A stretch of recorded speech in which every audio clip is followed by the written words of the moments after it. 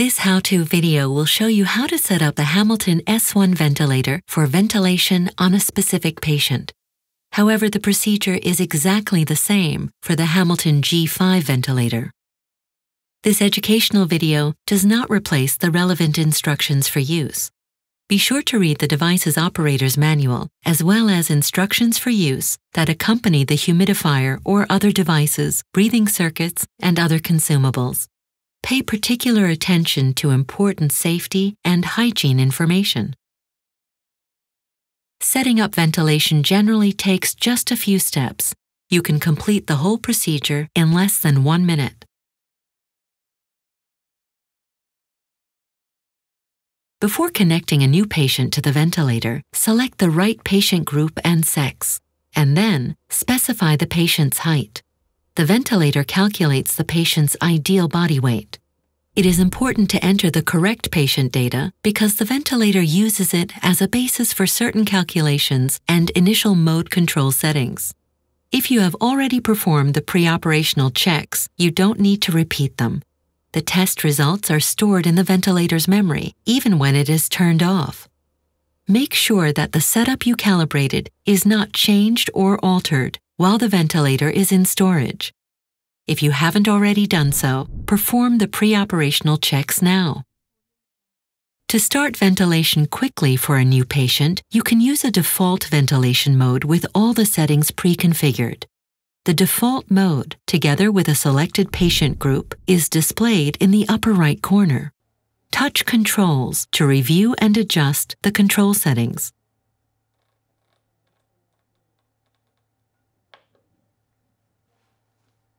To review and adjust the alarms, touch the Alarms button.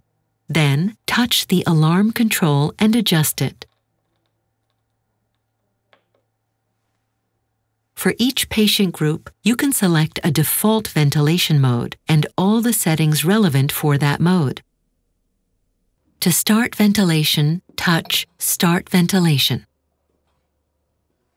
To change any control settings, select and adjust the setting, or touch Controls and access all the available settings.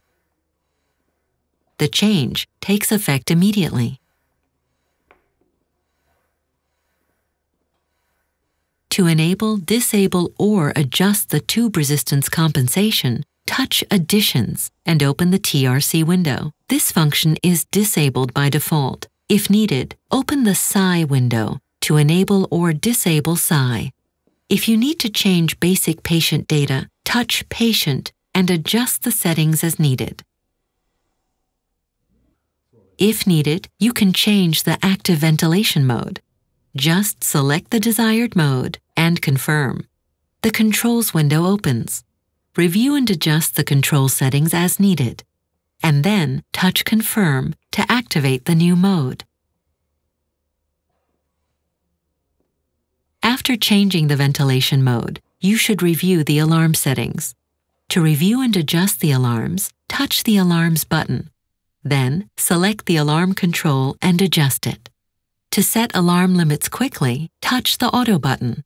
All alarm limits, except for the tidal volume and apnea alarms, will be set automatically around the current monitoring parameter values.